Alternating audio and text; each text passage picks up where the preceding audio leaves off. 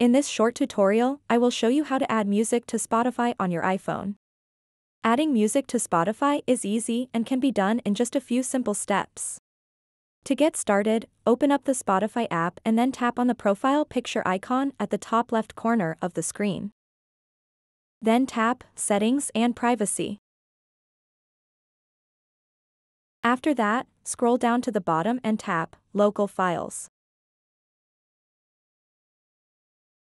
What you want to do next is toggle this switch. Show audio files from this device. Once you've enabled that, it will add tracks from this device into your library. To add music, exit the Spotify app and open up the Files app on your device. Now you'll see a Spotify folder.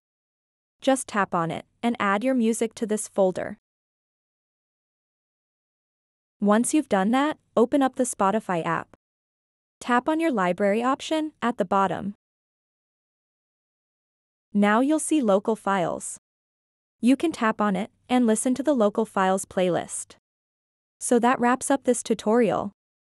If you have any questions about this whole process, please let me know in the comments section below.